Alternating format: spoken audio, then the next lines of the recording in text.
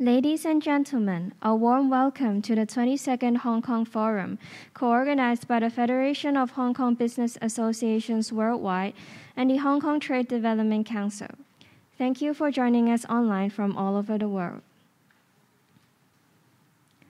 Without further ado, may I first invite Mr. Dennis Chiu, Chairman of the Federation of Hong Kong Business Associations Worldwide, who is joining us from Singapore to deliver his welcome remarks. Mr. Chiu, please. The Honorable Financial Secretary, Peter, Margaret, Business Associations heads, fellow members, ladies and gentlemen, a warm welcome to the 22nd edition of the Hong Kong Forum, the annual flagship event of the Federation of Hong Kong Business Association Worldwide, hosted by the Hong Kong Trade Development Council. Since its formation in 2000, the Federation of Hong Kong Business Associations Worldwide has spared no effort in promoting closer business links between Hong Kong and the world. And I'm proud to say the Federation is now representing 46 associations in 35 countries and regions around the world, with a strong network of around 11,000 members.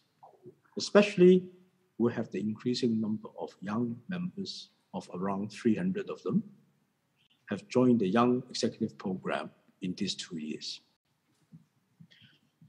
Though facing challenging times in the past 2 years, Hong Kong has stayed strong and intact, leveraging the city's strength in different business sectors.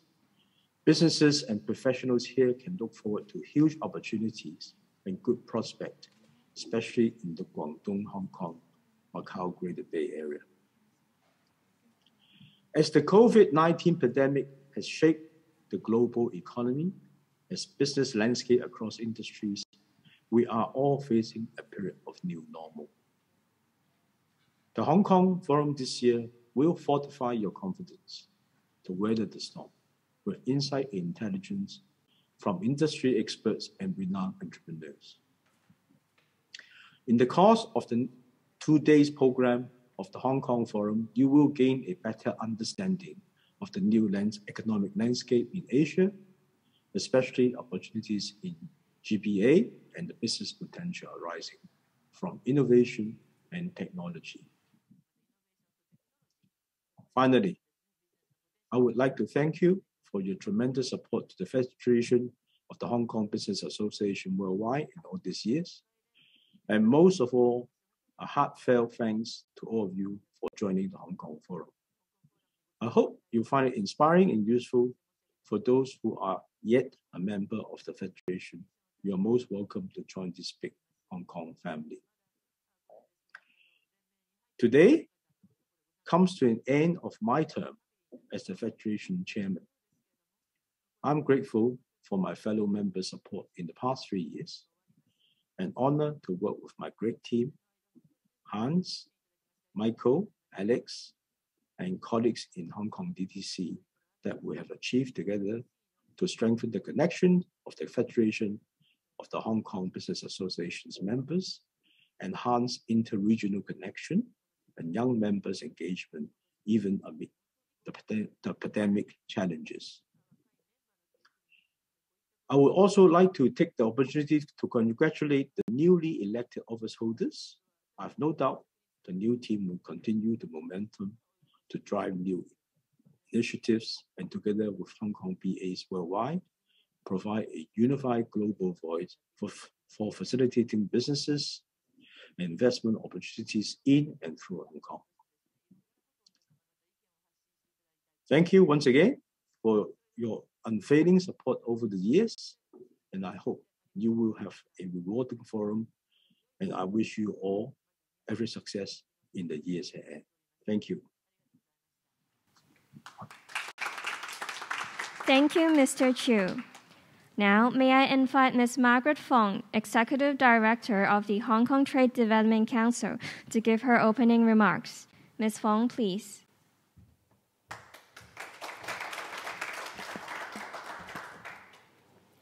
Financial Secretary, Dr. Lam, Dennis, distinguished guests, ladies and gentlemen, Welcome to the 22nd Hong Kong Forum. I would like to thank Dennis, our Federation Chairman, for his hard work and leadership during the most challenging period that we have ever faced.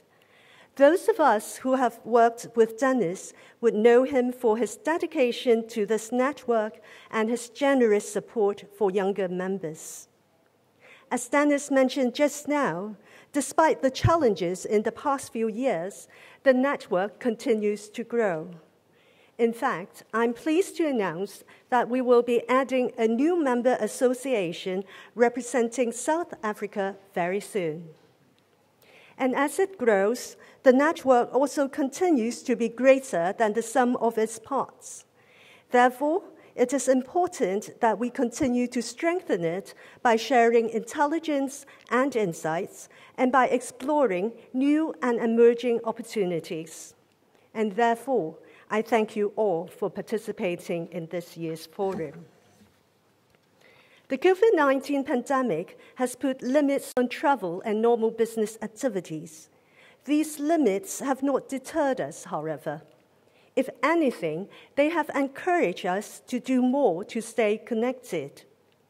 Taking the 21st Hong Kong Forum last year as an example, it was a resounding success, with us recording some 900 participants despite being held online for the first time. Since the last forum, we have been continuing to hone our skills in organizing online and hybrid events to connect businesses. In fact, we have just completed a series of 7 hybrid fairs last month, which attracted 16,000 on-site buyers, over 20,000 online participants, and 1,700 exhibitors, and we delivered more than 3,000 business matching meetings. We have been doing the same with conferences, engaging high-level speakers and capturing wider audiences. Despite the challenges posed by travel restrictions, we launched a new event this year, the Asia Summit on Global Health, to foster global partnership in healthcare.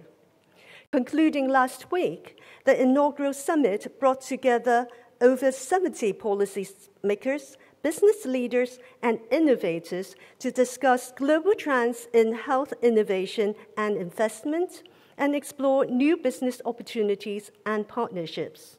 I'm happy to report that they were joined by 21,000 participants on-site and online from 46 countries and regions.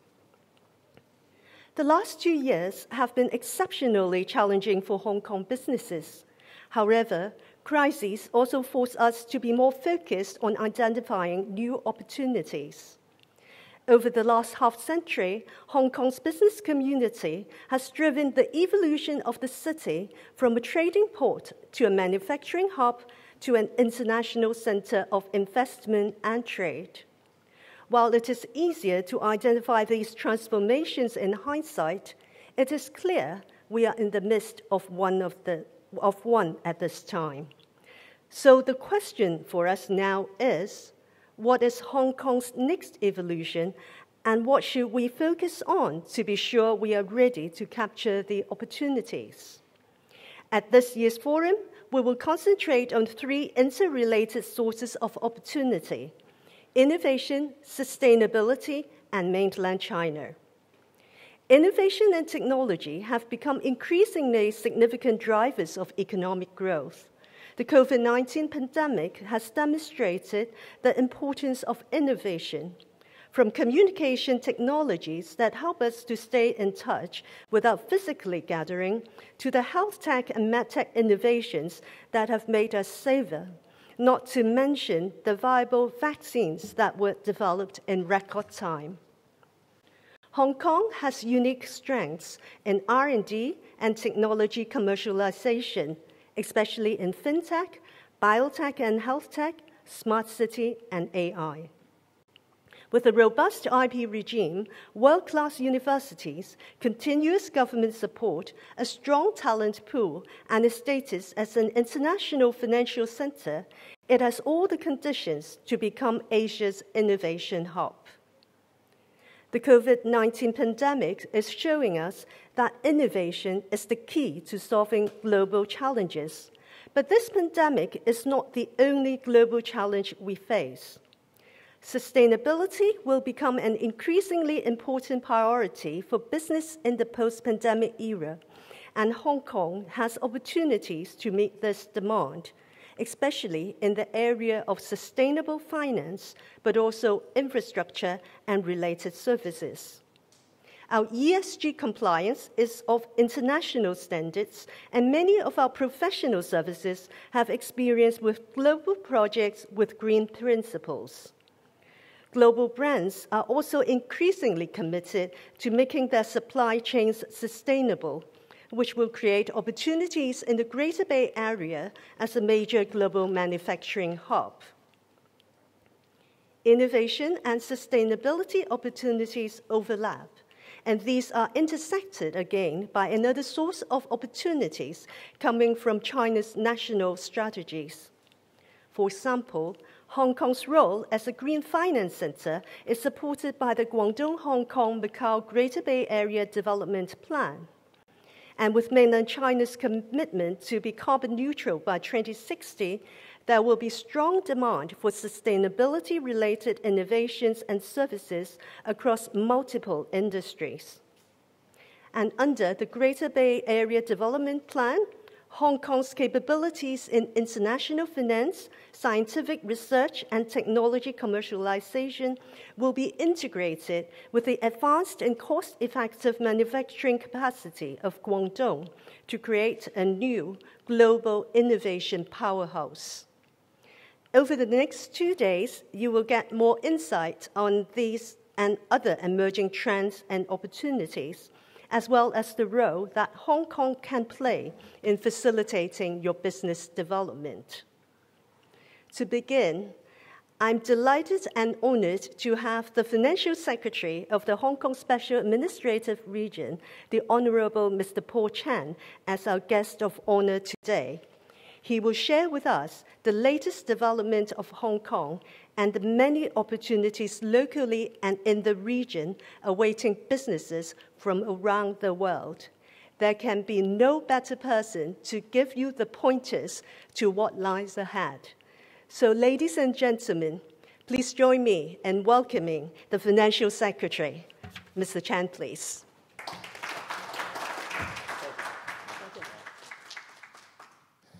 Peter, Dennis, Margaret, distinguished guests, ladies and gentlemen, good afternoon. Welcome to the 2021 Hong Kong Forum, the annual flagship event of the Federation of Hong Kong Business Associations Worldwide. This year's forum, the 22nd edition, is again being held online.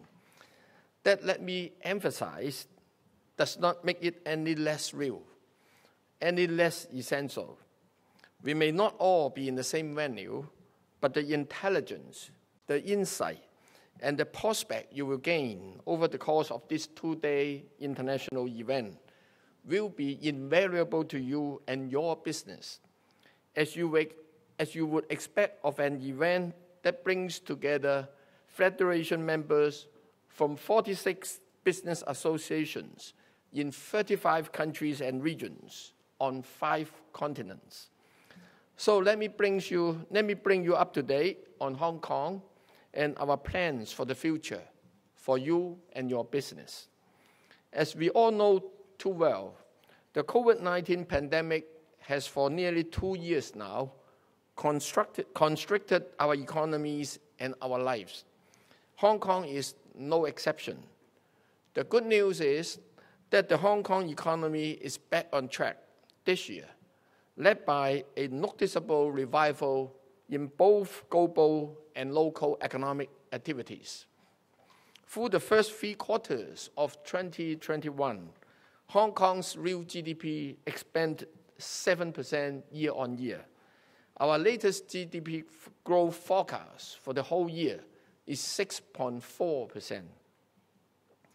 I take particular satisfaction in the strong revival and resilience of our domestic demand. Through the first 9 months of this year, local private consumption and overall investment expenditure grew by 5.5% and 12.8% respectively over a year earlier. The solid recovery path for local demand is largely a result of improved labor market conditions, with the seasonally adjusted unemployment rate coming down to 4.3% in August to October, visibly lower than the height of 7.2% at the beginning of this year.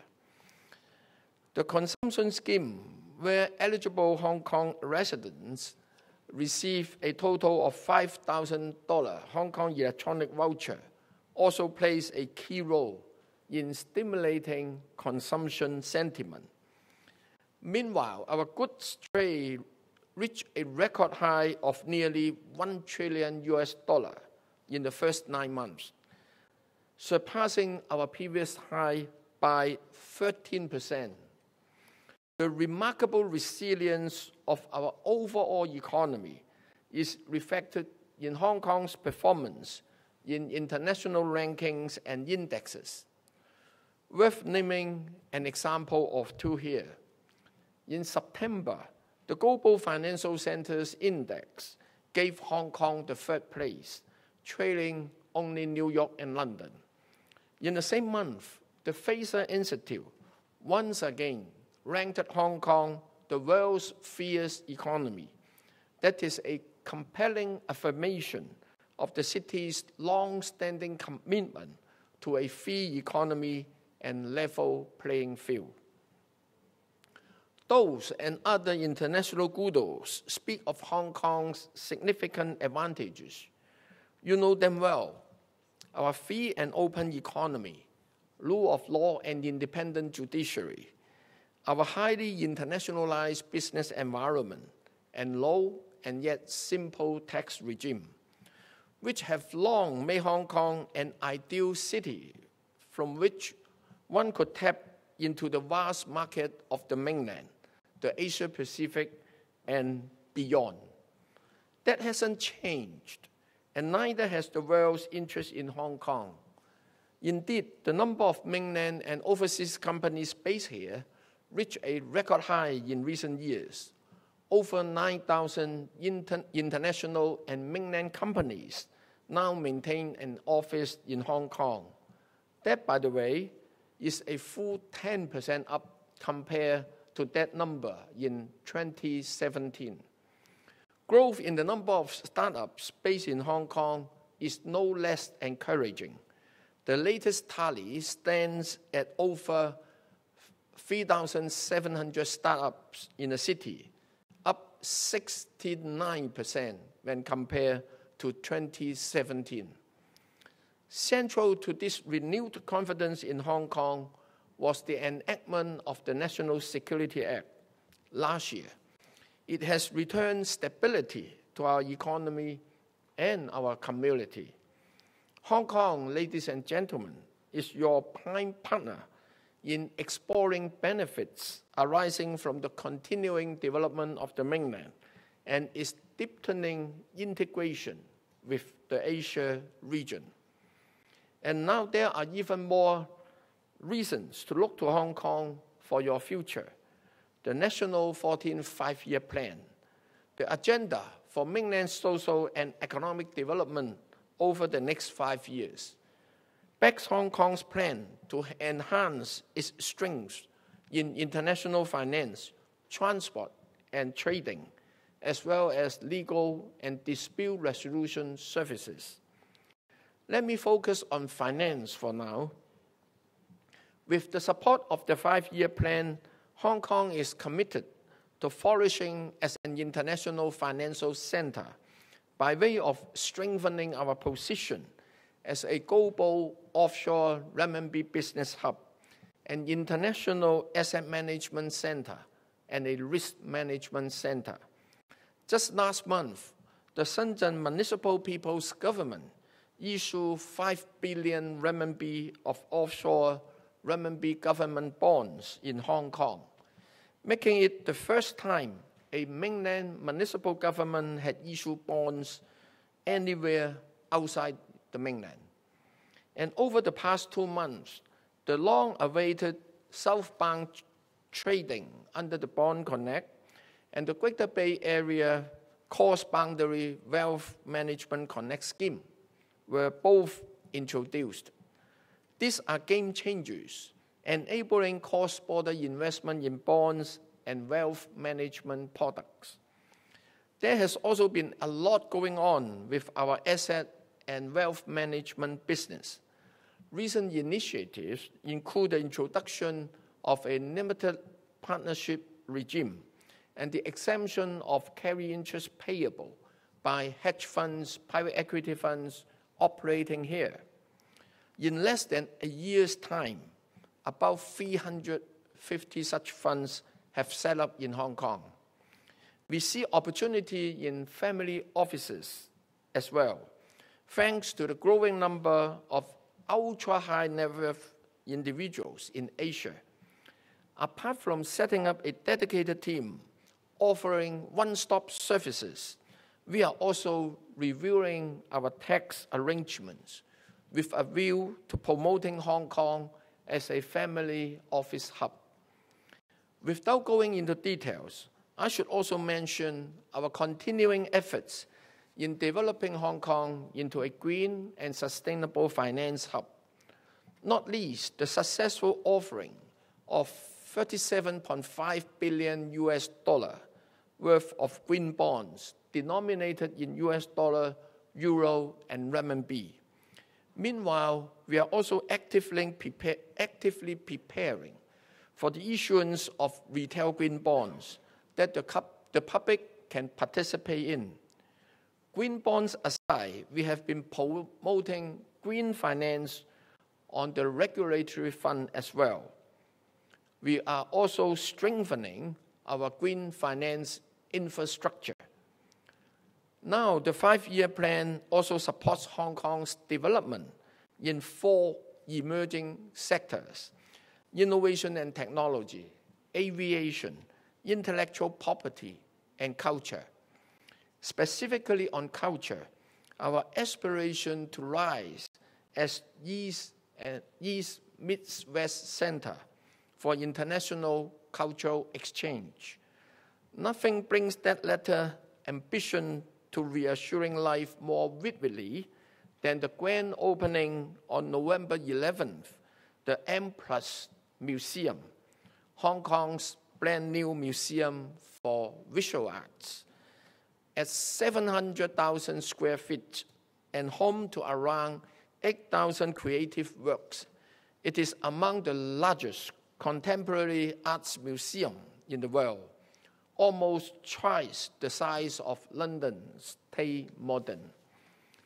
Arts development in Hong Kong also presents unlimited business opportunities. Last year, Hong Kong was the second largest art trading center in the world, behind just New York. Then there is innovation and technology, one of our government's key priorities. You will hear more about I&T in the next session, a spotlight on business opportunities in innovation and sustainability. But allow me for a moment to talk about what Hong Kong as a government is doing to spearhead I&T progress and opportunities in Hong Kong. One of the most significant initiatives would be the development of the Northern Metropolis, an urban-rural mega-development recently announced, encompassing 300 square kilometers along the Hong Kong-Shenzhen boundary. This area will rise as the fastest beating heart of innovation and technology in Hong Kong, and will soon be home to 2.5 million people and 650,000 jobs, including 150,000 in the I&T sector. And within the metropolis, we would see the creation of a new technopole, incorporating the Hong Kong-Shenzhen Innovation and Technology Park and surrounding areas, creating about 240 hectares for R&D and advanced manufacturing. The development will also include an InnoLife health tech hub.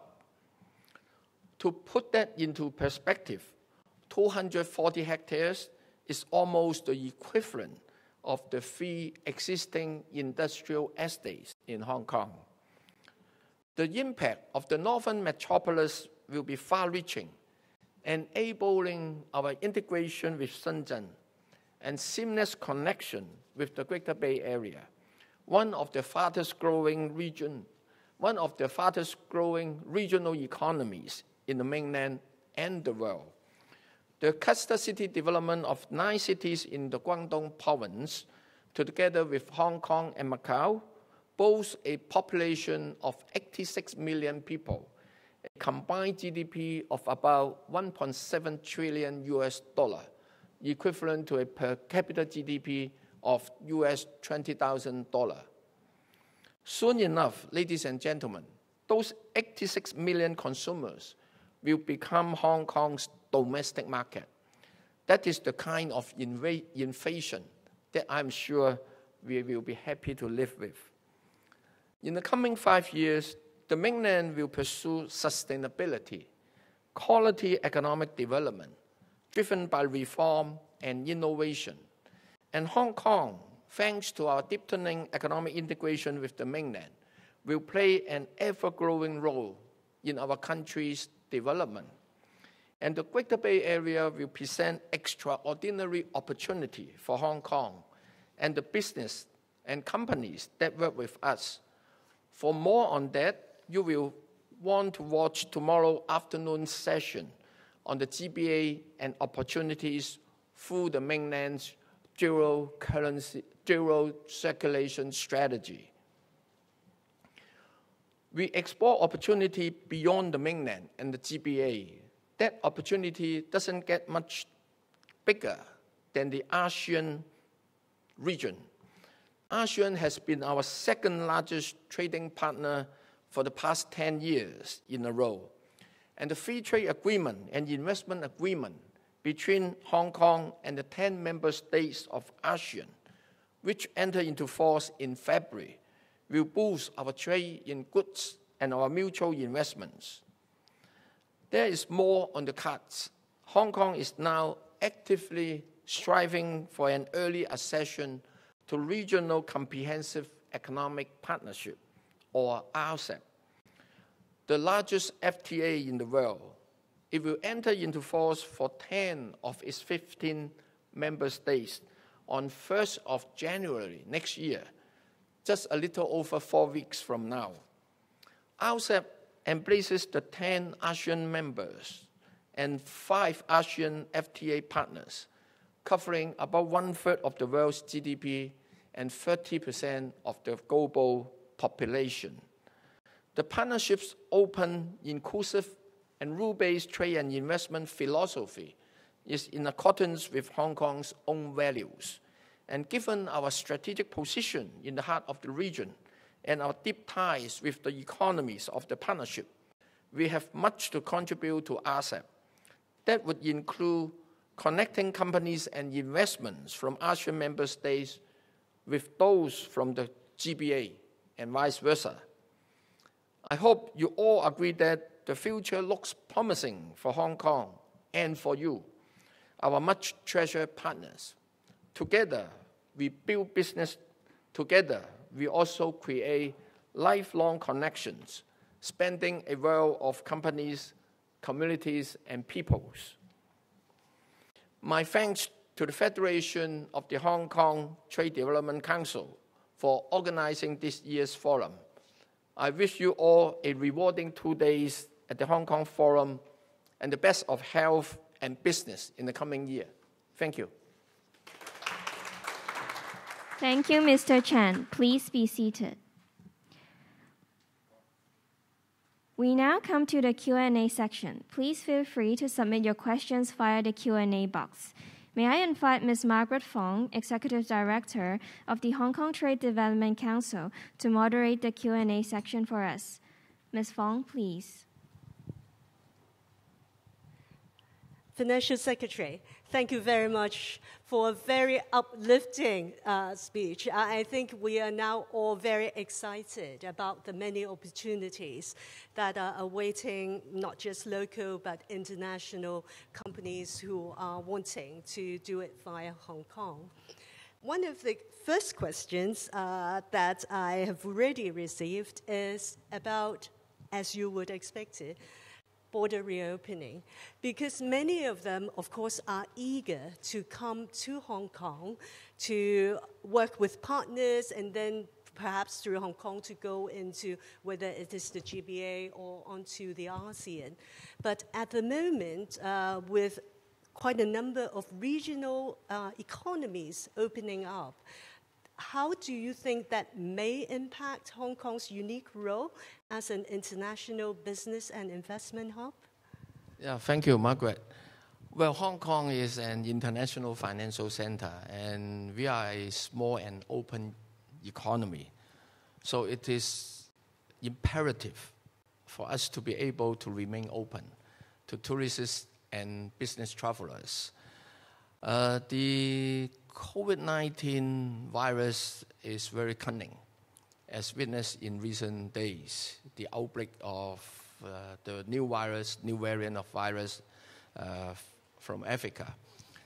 The immediate priority of the Hong Kong SAR government is to resume the traveling between Hong Kong and the mainland. This is important for the people because of the close family ties. It is also important for business because we have been told that a lot of business basing their operations in Hong Kong are in fact eyeing on the easy traveling between Hong Kong and GBA and the mainland. So the ability to resume the traveling between Hong Kong and mainland become immediate priority. But we are also conscious of the fact that we must be able to open to international travelers.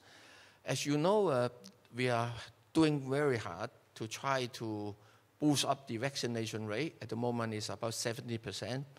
We would naturally want to see higher. We are also monitoring the international situation in terms of drug development, as well as the COVID situation outside of Hong Kong. Let me assure you that this opening of border is on the top of our policy agenda. We are working very hard to achieve that. But at the moment, do bear with us. The short-term priority is to reopen with the mainland first. Yeah. Thank you, Yves. I'm sure we are all eagerly awaiting the reopening of the boundary with mainland China. You mentioned just now there are many opportunities, especially in the innovation-related sector, and of course Hong Kong's new role of regional IP trading hub, and so on. Can you tell us a little bit more about what are the opportunities, especially for international businesses that can work with Hong Kong on these opportunities? Innovation and technology is a key priority for the Hong Kong SAR government.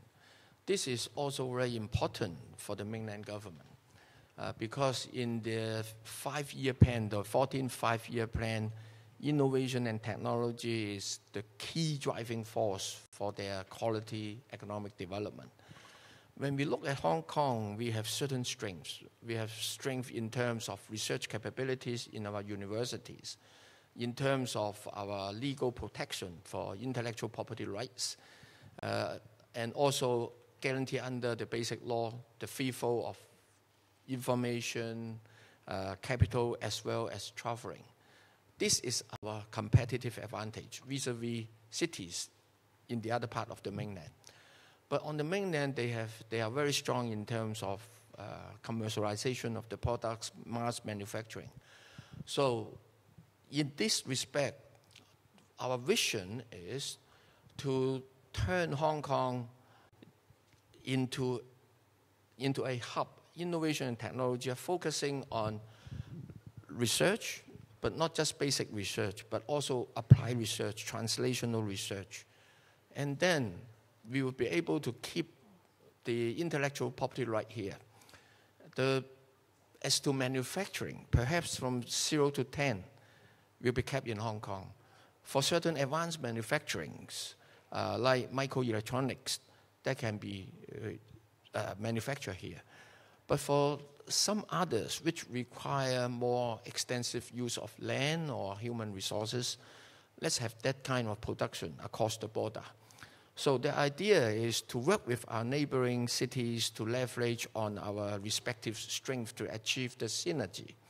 So we welcome foreign business, foreign research institutions to come to Hong Kong to work with us. In fact, I have allocated more than 10 billion Hong Kong dollar to the Hong Kong Science Park to create research clusters on AI, on robotics, also on health and biomedicine. We have attracted about 28 leading research institutes and universities coming here to work with us. They come to work with us, they can bring their talents. We also allow importation of talents that we are lacking, so as to create a vibrant research ecosystem here and keep the intellectual property here. And by doing that, we will be able to capture the higher value added part of the entire innovation and technology chain. Thank you, Evis. Which brings me to the next question, which quite a number of people are interested in. You've mentioned the synergy that we can have with the Greater Bay Area. And you've also mentioned the very exciting new initiative of the Cross-Boundary Wealth Management Connect scheme. And of course, in biomedicine, we also have the medical equipment and also drug scheme, which will allow drugs used in Hong Kong, public hospitals, to be used in designated facilities in GBA. Do you see more of these initiatives coming up, which can benefit not just the local community, but also international communities who may want to set up in Hong Kong and then access the mainland market? The Wealth Management Connect is one good example. We have seen foreign banks expanding their operations in Hong Kong to capture that opportunities. In fact, according to some research, the middle-class people on the mainland, on average, spend about 27% of their earnings in financial investments and insurance. That presents tremendous opportunities for banks. And on innovation and technology, one interesting point to note is, say, for example, for drug companies, if they want to develop drugs for use in this vast 1.4 billion Chinese market, they can come to Hong Kong because now we have arrangement with the central government to allow biodata of the Chinese to be used for research in Hong Kong in designated areas. So with those information, actually drug companies can do the research and tailor-made products specifically for this market, which is huge. So that is another example. So going forward, we do think on innovation and technology, on financial services, there are huge opportunities for foreign business. And one more point is about the development strategy of the mainland in the 14th five-year plan, which is the dual circulation strategy. Since on the mainland, the number of middle-class people is growing very fast. It is estimated to be grow from about currently 400 million people to 800 million people by 2035, with huge purchasing power. So for foreign business, good quality products would be able to be exported onto the mainland. In fact, they have organized import exhibitions promoting domestic consumption as a driver of their own economic growth. So that is one dimension. The other dimension is that the external circulation, the mainland is encouraging two-way open up. Apart from foreign business investing into the mainland, going into China to do business, They encourage mainland business to go global. So in that respect, I think there are opportunities for foreign business to partner with mainland business to explore both the domestic market and international market. And Hong Kong, naturally, will be able to be the super connector in this connection. Yeah. Thank you, Evis. There's a question that I've received from the floor, and it's very specific. You mentioned in your speech that there will be a 6.4% increase in the GDP. Yes.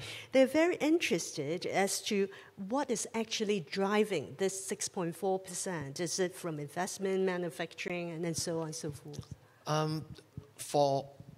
We have three economic engines. One is trade. The other is domestic consumption. The third one is domestic investment. For this year, 2021, the major driver of our economic growth, particularly in the first half of the year, till now, is trade. 1 trillion for a small open economy like Hong Kong. I think we rank well number 6. First 9 months, the trade volume is $1 trillion, gone up by nearly 20%. And the second one is the domestic consumption. People will be amazed the wealth in the community. Actually, since May, when the pandemic situation is under control, plus the rolling out of the economic consumption vouchers, the domestic sentiment has been very positive, and we see domestic consumptions going very fast. Therefore, unemployment rate come down very quickly. Yeah. Excellent. Well, I've just been told that time is up, but let me here thank the Financial Secretary again for coming and talking to us. I think we are all very encouraged by the very promising outlook that you have set out in front of us, and there are many opportunities, as you point out, not just in mainland China, but also in ASEAN and RCEP overall. So thank you, Financial Secretary, for joining us. Thank you for having me. Wish you all the best of business and health. Thank you. Yeah, thank you. Ladies and gentlemen, here comes to the end of the keynote section. Thank you very much for joining us.